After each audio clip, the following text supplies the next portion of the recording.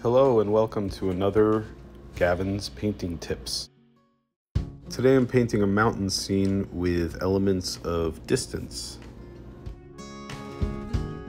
I begin by laying dark masses in Payne's Gray over a burnt sienna toned board.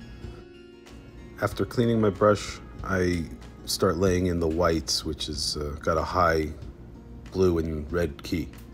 I keep it very loose in the beginning with my attention to softening edges and where the details might go later. I use linseed oil and I mix my colors with a palette knife.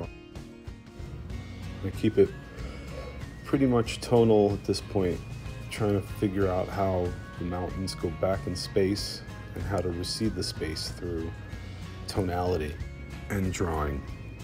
As you go back in space, it gets lighter and bluer,